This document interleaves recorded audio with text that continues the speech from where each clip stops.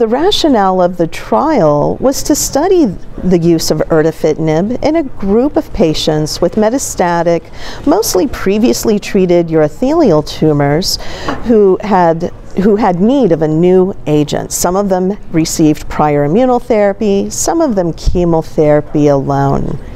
And the first part of the trial was randomized. We didn't know whether intermittent dosing versus continuous dosing was better.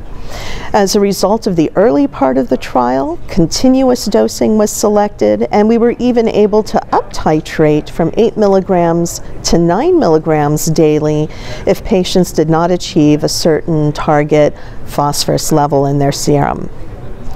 The trial data suggests that there is evidence of clinical activity, and the study met its primary objective, which was on the basis of objective response rate, PRs and CRs, which was in 40% of patients with FGFR altered tumors. And this was out of a total of 99 patients in the selected phase 2 cohort. So the trial did meet its primary endpoint.